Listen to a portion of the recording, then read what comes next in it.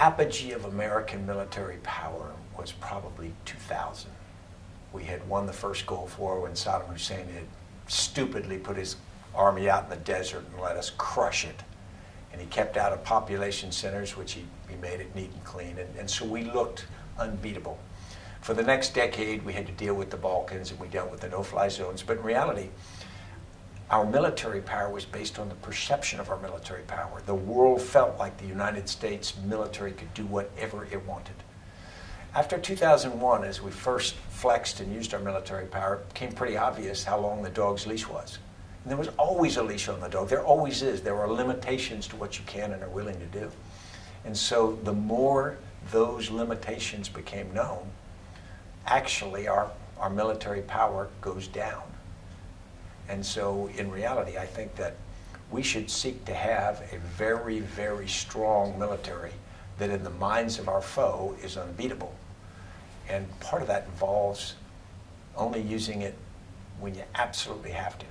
We're not as good at intervention as we think we are, and I don't think we think we're good anymore.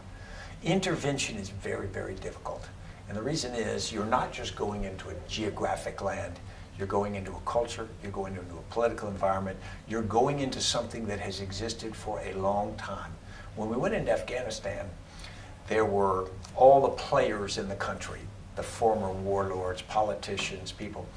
We really didn't know them. We didn't have a playbook that says, here's the history.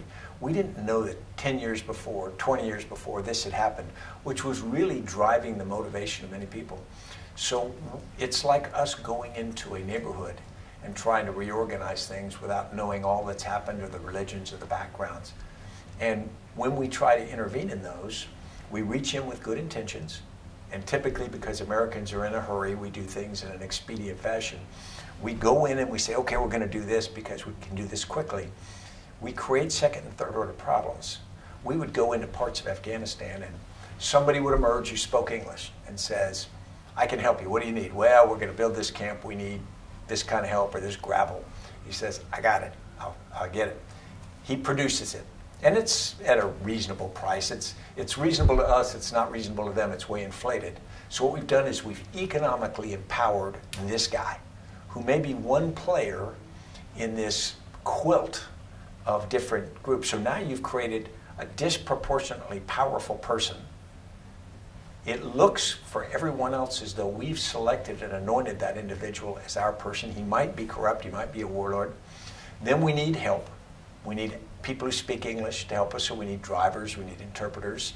And who shows up to do that? Doctors, lawyers, teachers, and judges. They come because we're paying more, because we want to be fair.